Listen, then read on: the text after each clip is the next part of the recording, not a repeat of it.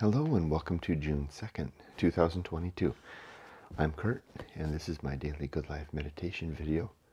Something I do each and every morning just after waking up to prepare myself for the day by looking at my life objectives, touching in a way each one by one, to see if they're sound, to make sure I understand them and to keep them right there in my head to appear. They just pop into existence throughout the day as I need them, if I remember them, if I keep them in mind, if I do this exercise every day, and I never miss a day. I've been doing this since 2018, about December 2018, when I published my book, Going Alone, was when I started this. Back then, I only had five principles. Now I have 30 principles and 7 objectives towards which those principles aim. The objectives are the things that I'm seeking to achieve, not in terms of particular goals, but consequences of being, consequences of life, the results of good living. And the 30 principles get me there.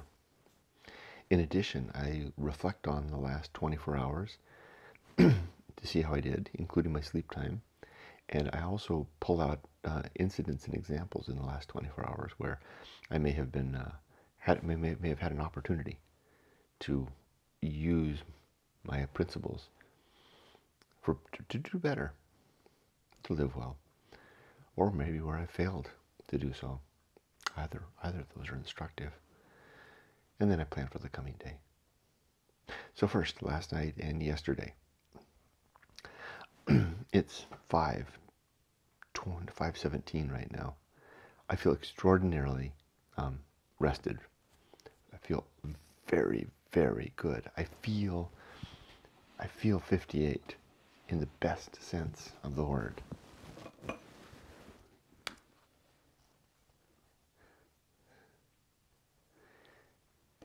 I'm only recently turned 58, newly minted 58. My gosh, 28 felt like being a sailor on a, below decks on a battleship, with the lights blaring, the sounds of the ship doing its thing, the battle outside. I remember Sam Merriman used to describe to me, my old employer, my benefactor, the man that gave me my home on Moonstone Beach. He manned an anti-aircraft gun on I think it was a battleship in World War II in the Pacific. And he would describe what that was like to be under Japanese airplane attack. And that's how it feels. But that's how it felt when I was 28. The sounds of them, just that's what it was like to be 28. Life was a battlefield playing out, and I remember running around with my life vest on all the time, just ready to go over the side. Going over the side in that case just simply meant ready for whatever emergency would come up. I had no idea that was the situation. Now, of course, I'm being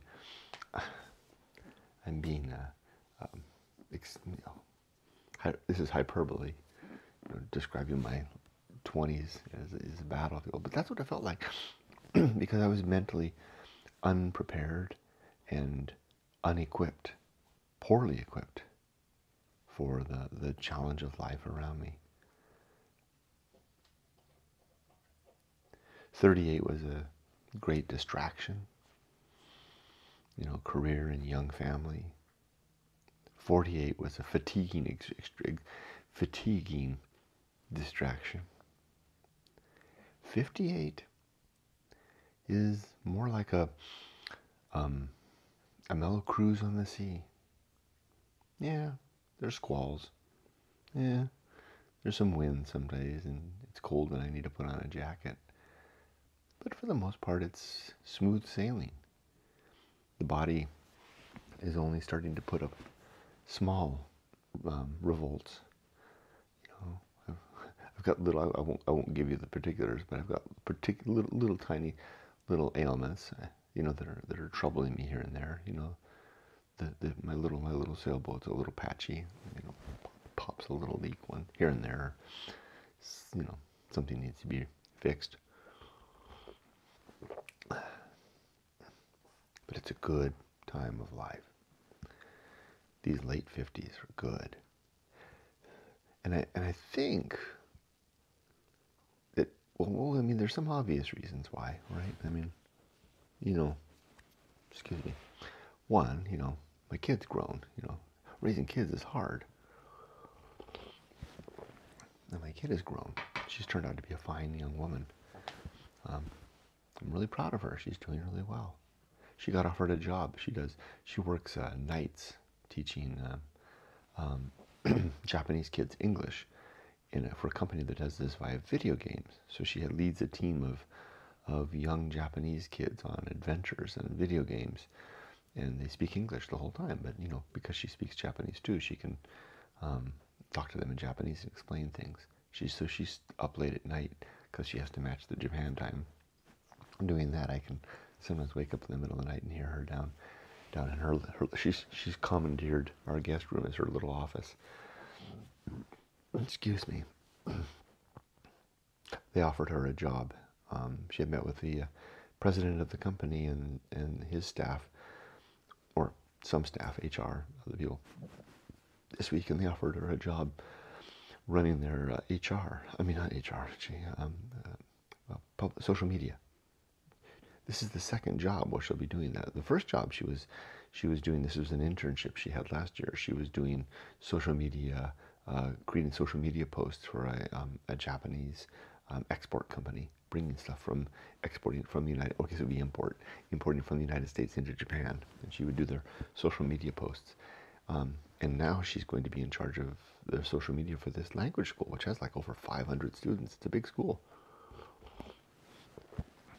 And on top of her full-time teaching, full-time schedule in school, and she's doing great in her grades. She had her finals last week. She got straight A's. She's just kicking butt, and she's getting her, she's looking at. She told me the other day she was looking on Indeed at jobs, preparing for graduation. Trying to look at the job offerings that are out there, and begin to tune her resume and getting certifications on LinkedIn, so that she'll be able to present a good face to the world as a young adult in the marketplace. Anyway, just my pride dad moment. That's part of the reason why my life's a little easier, right? I mean, kids are kind of like, that's a terrible analogy. Wind up, and they're off. They go, and she's off and going. So that's a lot easier. But mostly, and also the huge one, of course, is that, I did that. I wrote Going Alone. I had experience going alone. And I wrote Going Alone, and I even wrote a couple of books around it, right? Which are kind of like the warm-up and the buffer. Well, anyway, the point is, life is, at this point, the ambitions of life, even the ambitions I didn't know I needed to do, like Going Alone, writing that, are done. And I can see the end. I can see retirement on the horizon, and a decade or two of peace to come. So yeah, 58, not so bad. I know the horror show is out there, right? I know that there is no karma. There isn't. Happy endings are made, not lived. What's that? That sounds canned. I just said that. I don't know. I don't even know what the hell that meant. Happy endings are, I guess they are made. Constructing the days of our lives. Like today, I'm constructing today. Part of what I'll do today is I'll plan for the workday. I will construct it in such a way that it will be a good day. Like yesterday, I had something really hard I needed to do, and I didn't tell you guys this in the video when I did the video, but this is something I did afterwards. I knew I needed to do that thing. So first thing I did when I started the workday was I sent an email to the person in charge of that and said, that's getting done today. So I set myself a bar, right? I said, I'm going to do that thing today. I'm going to knock it out. And I did. And it wasn't as hard as I thought it was going to be. And it feels good to have it done. All that by way of saying it's good to be 58. I don't know if it'll be good to be 59. We'll have to see. Okay. I slept good. I guess that's telling, right? That's telling. I did get up briefly, just briefly, moments up, and then back to sleep.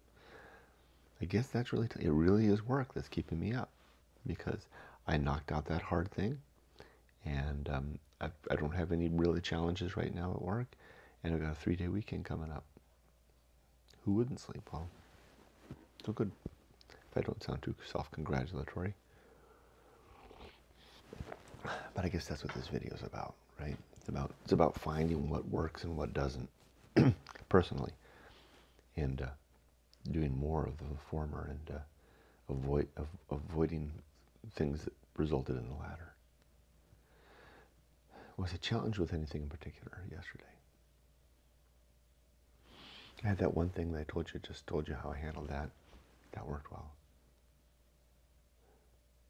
Nothing really challenged me otherwise. Oh, I missed an important meeting. I didn't even miss it. I showed up, well, I missed it. I showed up 5 minutes late. I've got this clock above my computer here. I bought this at IKEA, and it runs slow, and it collects, I mean, it runs really slow. Maybe it's the batteries. Maybe I changed the battery.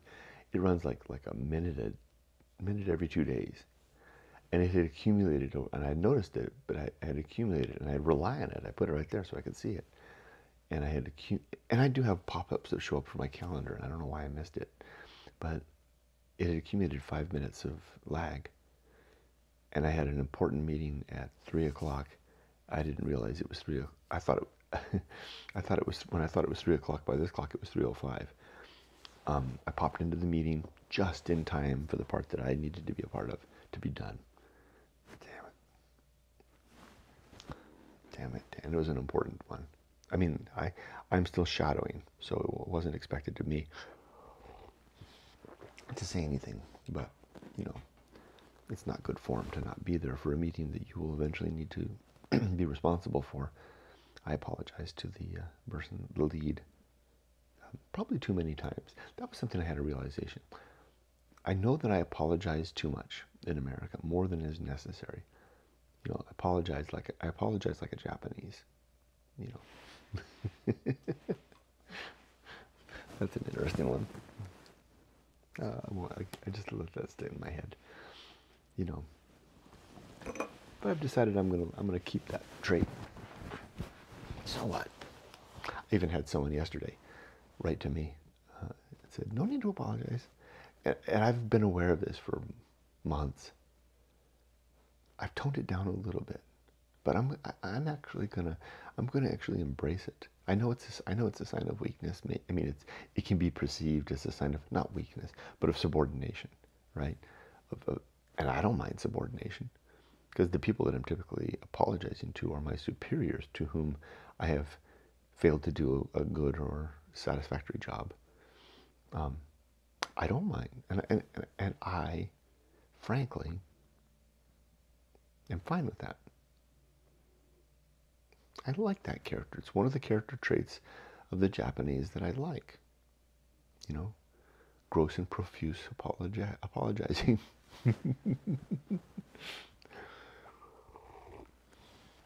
I respect the humility. I respect the acceptance and observation and communication of an error performed or a less than satisfactory job executed.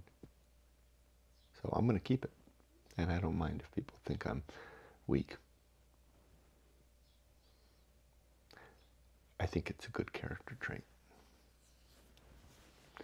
Maybe it'll suit me better when I get back to Japan. All right, well, let's see. Let's do the good life. 7 objectives and 30 principles. These are as follows.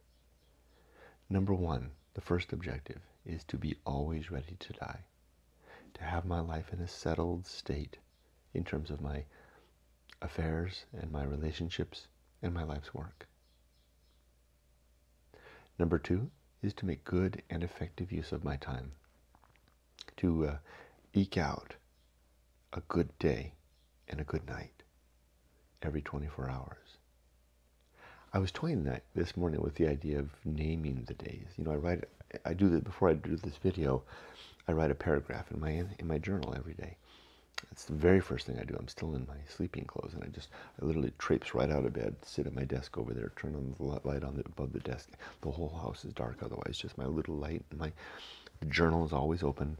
Grab my little pen, start writing. I don't even know what I'm going to say when I start writing. I start writing, and I always begin with the day. You know, it's June 2nd, 2022, and then I put in parentheses, it's a Thursday. I was thinking, you know, kind of like Alice in Wonderland. You know, didn't they call it didn't they name, wasn't the Mad Hatter that described each day as having a name? Wouldn't that be something to give character and distinction to each day? I do that kind of now per week because I use I do get a circle for yesterday. Speaking of which, that's how I get the distinction for the week. By every day, reading 10 pages, writing a journal entry, and making a video, I get a circle. And that leads me towards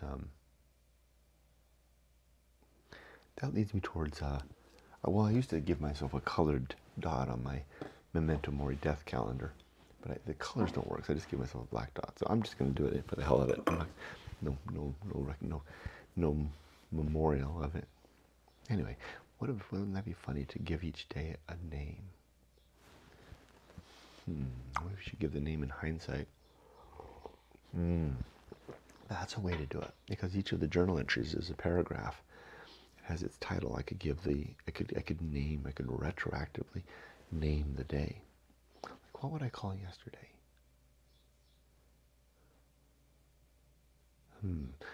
Maybe focus on the thing that challenged me most, the opportunity that came forward. I'll think about it. Like maybe the 5-minute late day. I like that. 5-minute late day. It doesn't have to be a proper name. It can be a phrasal name. Well, anyway, good and effective use of time. That's the second objective. Number 3 is the development and maintenance of good and sound life principles. That's these 7 objectives and 30 principles. So I have to maintain them, and I do that every day by categorically enumerating them and discussing them and holding them like I'm doing right now. Next is to cultivate good emotional reactions, just to react well to whatever comes, not fly off the handle, not be too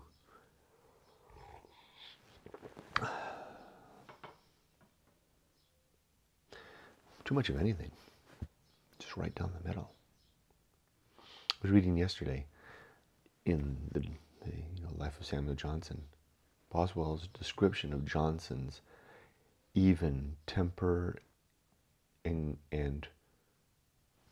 the cadence of his speech, the measured tones, the careful use of vocabulary that he used whenever he was speaking, which had a tendency to just capture the audience, wherever he was, and how that Dr. Johnson had cultivated that from an early age by taking on every subject of discussion with grave severity, so that it became, this careful treatment of topics became his forte. Interesting how he did that. That's what I mean by good emotional reactions also, and the good and well, I have principles called another objective called one thing slowly, just doing one thing at a time and slowly. I've got something in my throat. I guess when you couple those together, it yields that type of approach that Johnson had, excuse me.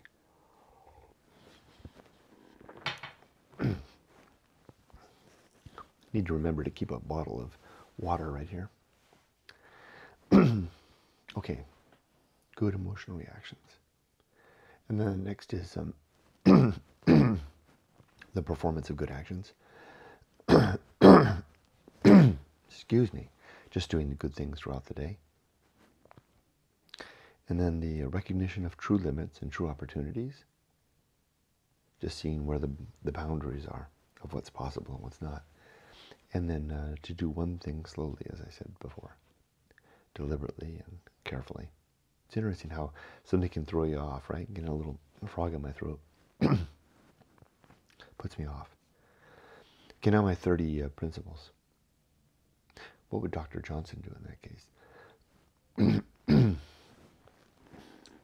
pretty sure in a case like this, he'd do exactly this. Just a second.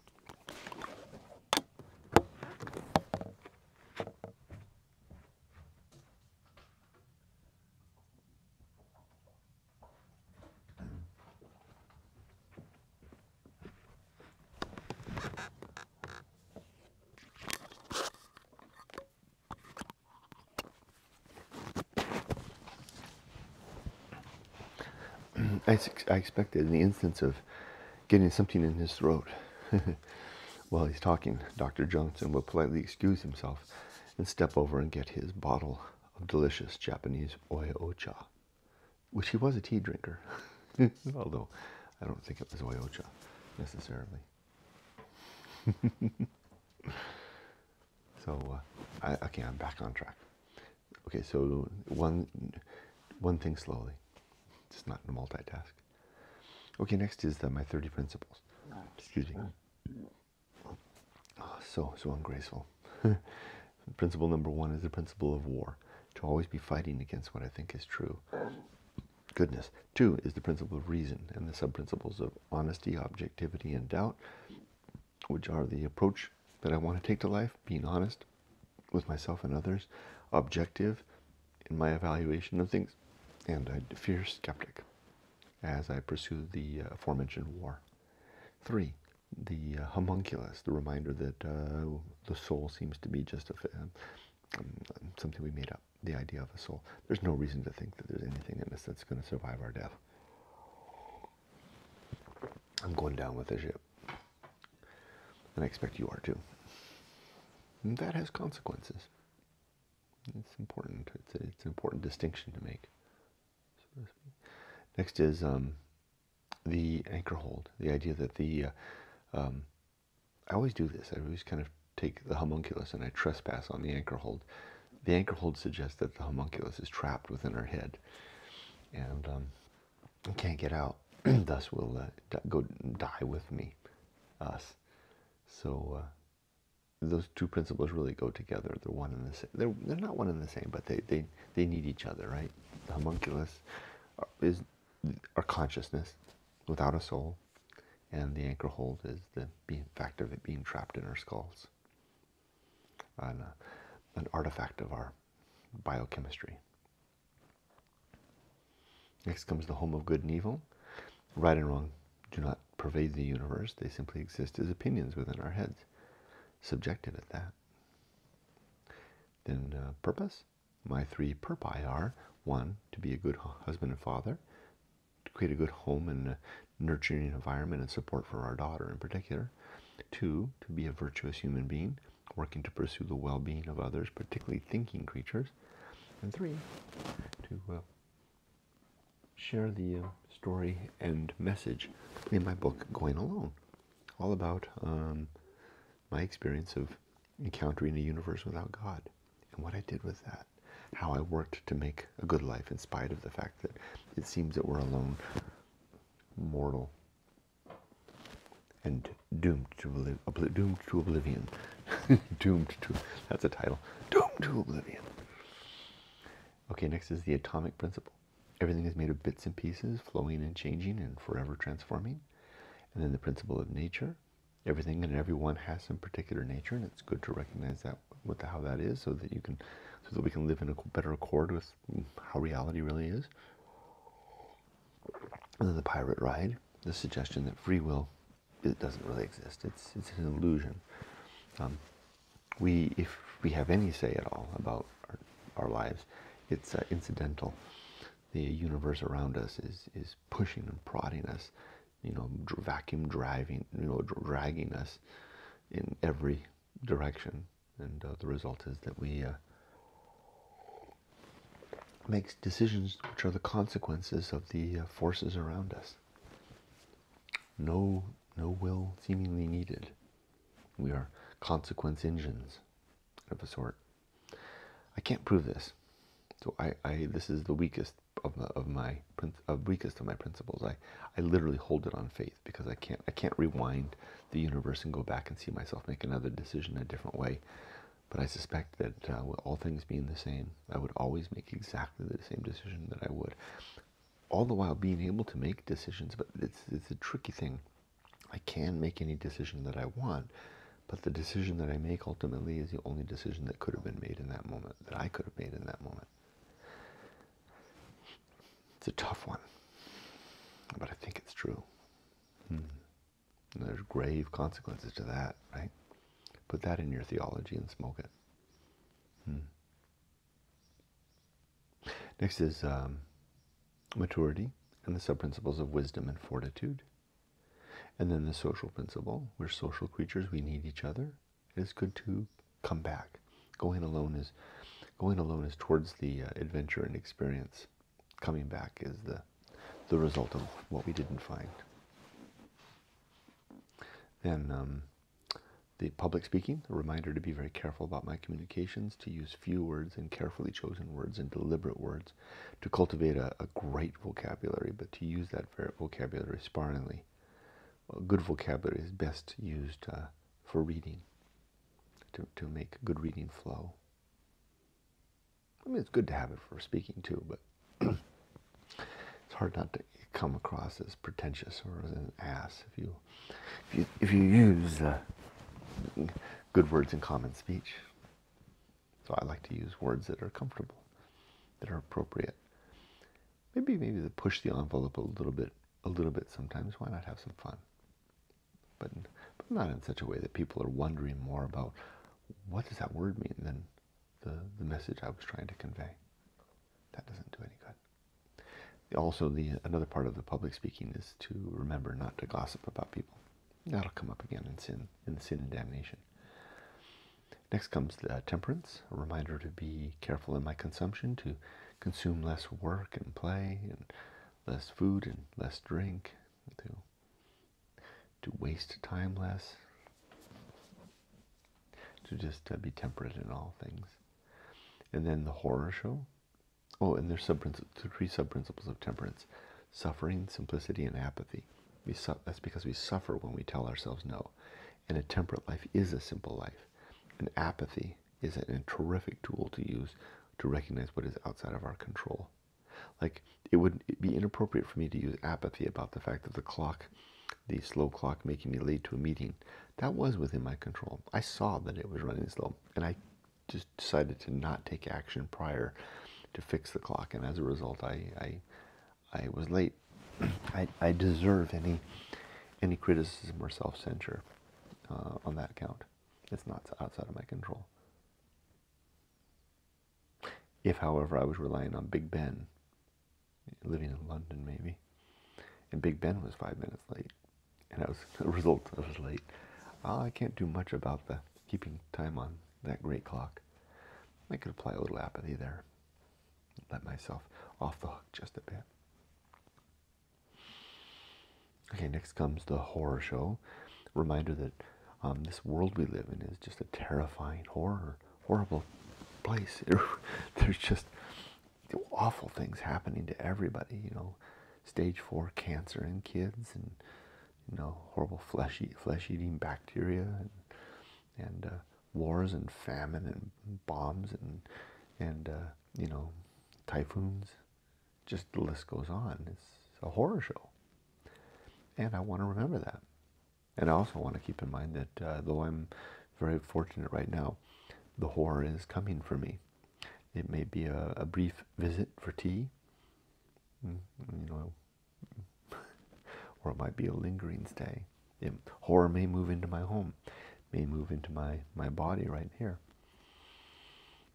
It's the way the world is. It's not our fault either. It's just a messy place. I mean, it is our fault if we choose.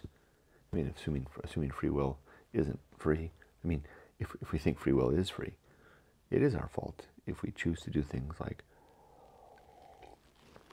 it's my fault if I choose to eat bacon, knowing about the slaughterhouses of hogs. Yeah, I'm perpetuating the horror show. That's a heavy one. That and things like that. It's easy to go down that road and wind up as a naked, nearly naked monk like this guy, sitting in the shade of a tree, glaring at the universe in the attempt of meditative peace, hurting no one, consuming little, and wrapped in contemplation or emptiness, better yet.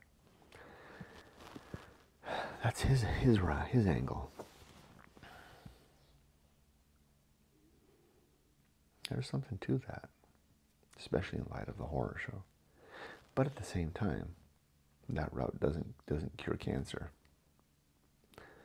But that route doesn't attempt to either.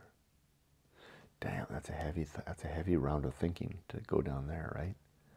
Would it be better to engage in the world and contribute to the horror show in an effort to alleviate the horror show, or to just stand aside and try to harm less while letting the days tick by? I don't know. I think I'm leaning more towards the former. Sorry. Interesting. Well, yeah. I mean, clearly, because we got our kids to think about, right?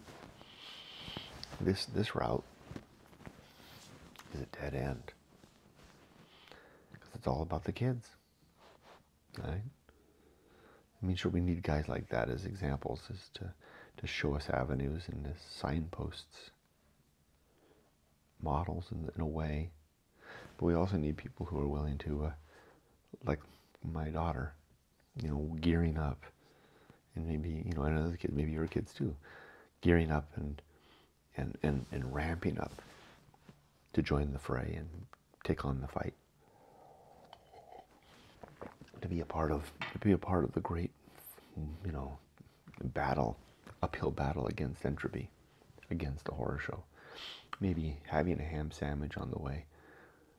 Maybe having a ham sandwich on the way to the lab to cure cancer. Okay, it's not an absolute one or the other. It's a little of each, right? I'm gonna contribute to the horror show in my effort to make the world a better place. Yeah, that's how messy it is. Anyway, how did I get way off on that?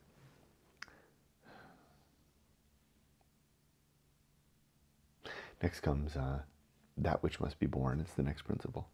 What we have to bear is the fact of the horror show and the responsibilities that we've onboarded in life. Be very careful to say I do. Saying I do means you gotta do.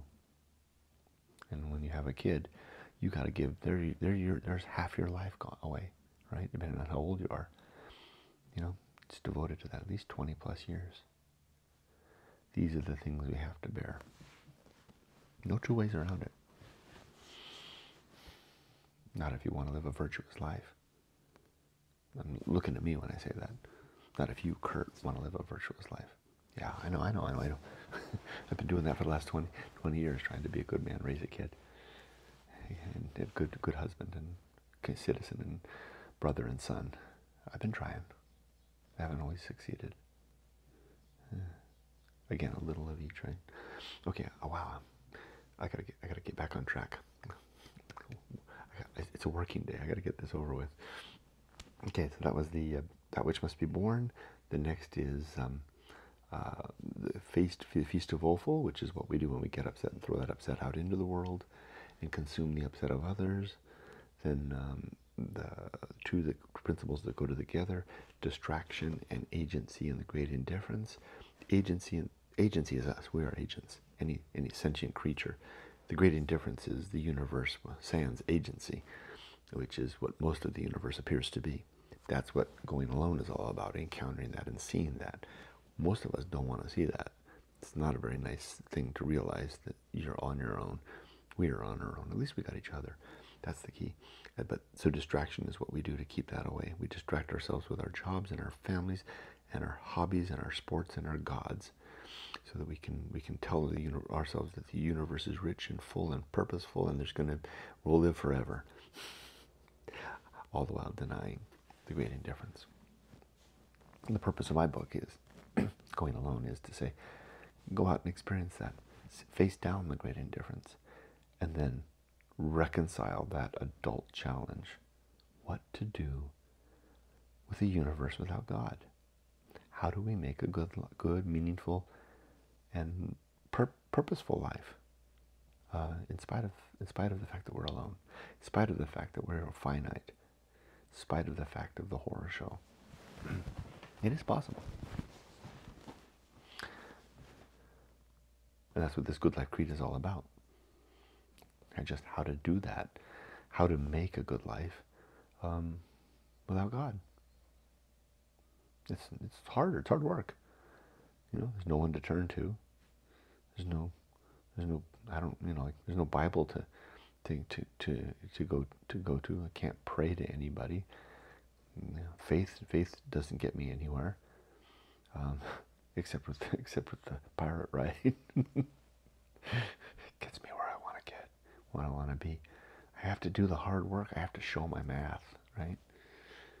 It's exhausting, but it gets easier with routine, repetition. Doing it every day makes it part and parcel of our living. I can tell you that from experience. Okay, so after that, where was I? Oh yeah, the distraction thing.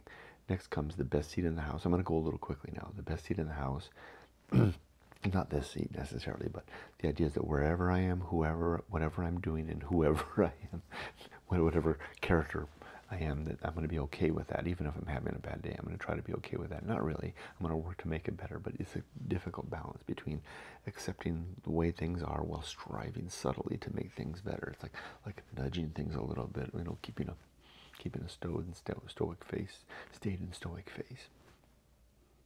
Well, the internal war rages on. Okay, I'm just gonna sit in the sunshine. I guess that's part of adulting in some ways, right? We do it really well at work. Next is the path of wildness, which is a way to move forward, to break out of a current life paradigm and enter a new life paradigm. You have to collect the facts, think about them, make a decision, and go move on, even knowing that you may be a bad decision in the end. Lucky you, it's usually the bad decisions that have the best results in the end. Fancy that. Lucky you, you failed. No, don't get me wrong, I don't want any more failure. I failed enough. So I think I've had enough of that.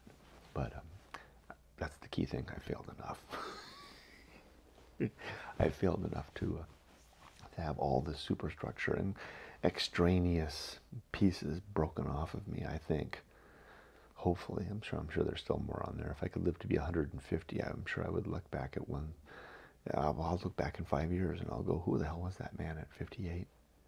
That vain, conceited,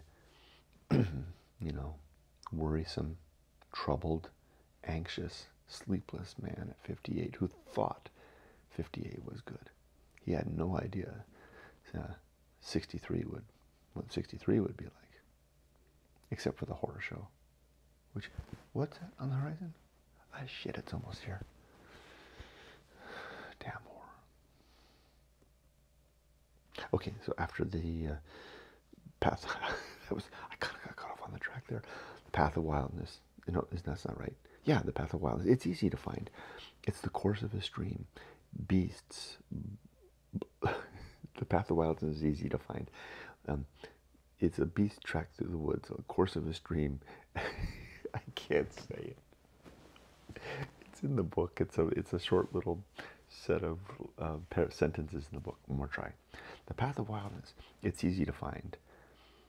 Leaves blown. No, it's the course of a stream. Yeah, one more time. The path of wildness. It's easy to find. Leaves blown in the wind. One more time. The path of wildness. It's easy to find. The course of a stream. Leaves blown in the wind. A beast's track through the brush. And the course of our first, and the direction of our first inclination. I just can't get that right, but I'll settle with that. Okay, after that, after the path of wildness comes the risk of avoiding risk, the surface level risks in life, and the deep risk. The surface stuff is education, career, family, home, and security, and the deep stuff is finding yourself, taking some time in life to seek after what is our nature and what is our interest, and who the hell are we? I mean, it's not a vain question. If you don't do that young, in particular, you miss out, and you wind up being some canned, copycat of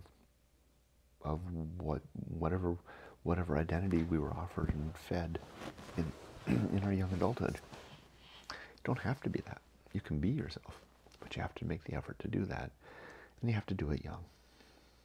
It's tricky to do both, to do the finding and the adulting, so to speak.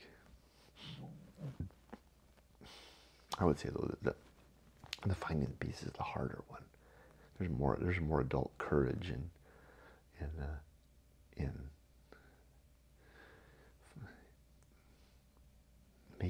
making the effort to if not discover who you are, because maybe you don't exist yet, to create who you are.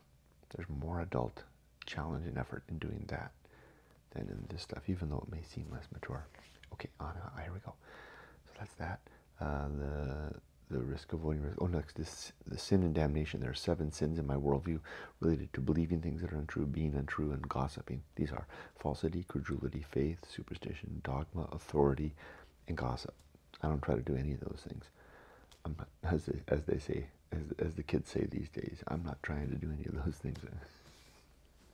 I'm trying to be honest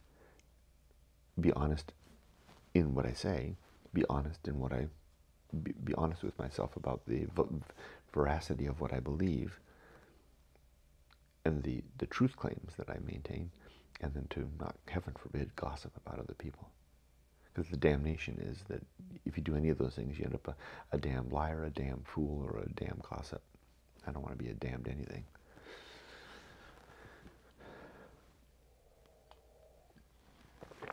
Next is a complete oblivion. If there is no soul, there is no God, there is no afterlife, then when we're dead, we're gone forever. That means that we're not going to see our loved ones again.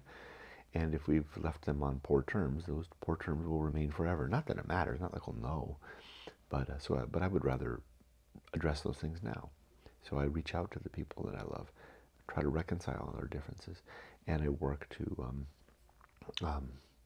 pursue justice in the best ways that I can, legally, of course. That's sin and damnation. That's a complete oblivion. Next is the great life adventure, that thing that you can do at an early age that helps you to create your character and your identity. And it's not, maybe it's less about finding you, but making you. Better do it. You better do it young. I mean, if you feel so inclined. Some of us aren't so inclined, so lucky you, I guess. And then the great life. Next is season of philosophy, a time of life. If you have a good life, if you have a great life adventure, especially if it's early, and you live successive chapters of life, it's not just one chapter in a book, you might find, well, maybe there's something to that too. You might find words start to come later in life that you might want to get down. That's when it's time to buy a blank journal and a pen and start to record those things. And when the words come, write them down, because they're gone like that. They're like temporary visitors, and they don't come back.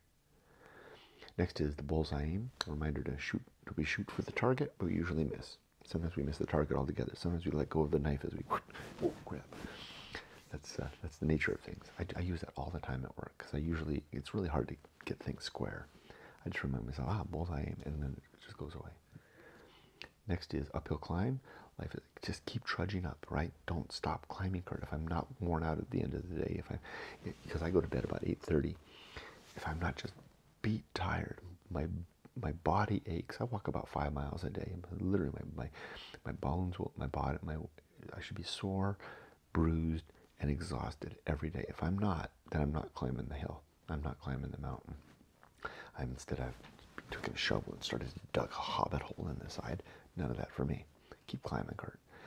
Turn around once in a while. Look at the view. Keep the pack. With just the few essentials in there, not too much.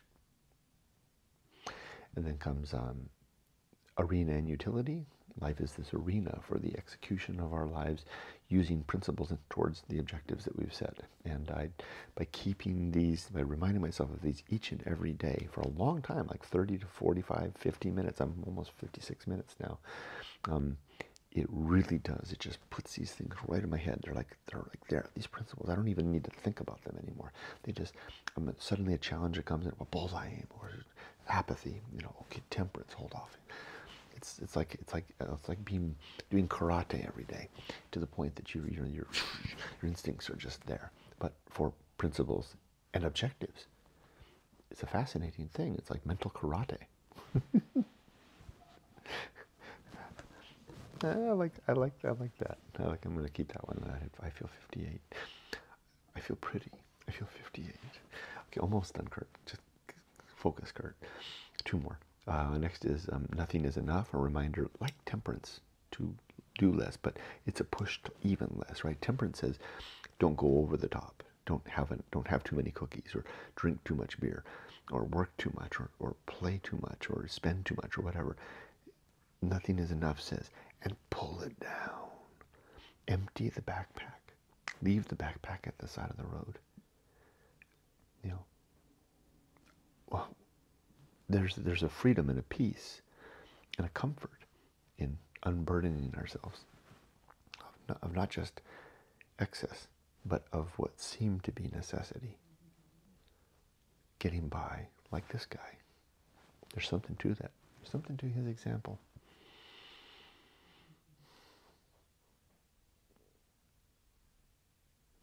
Last one. The principle of fun. A reminder to enjoy my life in the here and now, as fraught as it is with messiness, and also to turn my attention forward and enjoy the hope of things to come. And then sometimes to pull my focus back and remember the peace, the happiness, the joy, the challenge of the past. After all, if we're not going to have fun, why bother? Even with the horror show knocking at the door. Oh, it may be here now. Don't jinx myself. I don't believe in that stuff. It's coming anyway, so it doesn't matter. There's no need to lock the door. It's going to get in. So I'm going to have a good day anyway. I'm going to enjoy my day today. I'm going to enjoy talking to my coworkers. I'll enjoy talking with my wife and walking with her over lunch with the dogs. I'll enjoy when Google Photos throws up an old photo from 16 years ago. I'll enjoy the memory, the cascade of remembrance that comes with that. And then when the day closes, and my wife and my daughter and I have our humble dinner together, a delicious dinner. Yumiko makes the best meals. Humble insofar as it's food that satisfies at a deep level. It's not superfluous. And then when 8:30 comes, even though the sun hasn't gone down, I'll climb back into bed take my little dogs with me, and get them bedded into their little places, and I'll go to sleep, and I'll sleep a deep sleep through most of the night, dreamless it seems. I may wake once in a while through the night, early in the morning, but that's okay too. Less and less. It's good to be 58 after all, if I didn't tell you already. It's good to get older and to get past the rough spots. And the rough spots are what made this part good.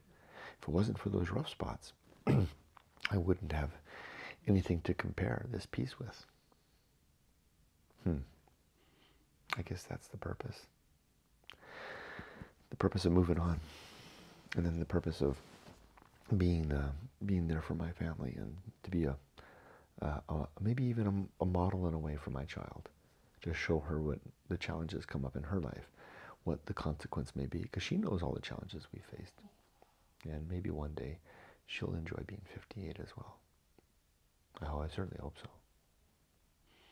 Anyway, speaking of 50, it's 50 minutes in, so I'm going to stop now. Planning for today, just real quick, I plan to I'll get up right now, I'll go over, I'll read the Bible. I think I'm on Isaiah still, but I think I'm in Isaiah 62. I keep getting the chapters mixed up, but I mean, I leave the marker right there, so I know exactly where I am. So I'll read Isaiah 62, study Isaiah 62. I don't just read it, I think about it. And then I'll go downstairs. I'm running late today. I'll feed the dogs, feed myself, change into my work clothes, and get started on a day that maybe tomorrow I'll name this day. I wonder what I'll call it. Maybe I'll call it I Feel 58 Day. I could borrow from the title, because I give every one of these videos a title. I could call that day the title of this video, because this video is kind of a summary in a way. Or maybe I should retroactively put the title for this video to apply to the previous day. Oh, we'll see. I think I'm onto something there, if I do say so myself. Anyway, have a good day. Be safe, but not too safe.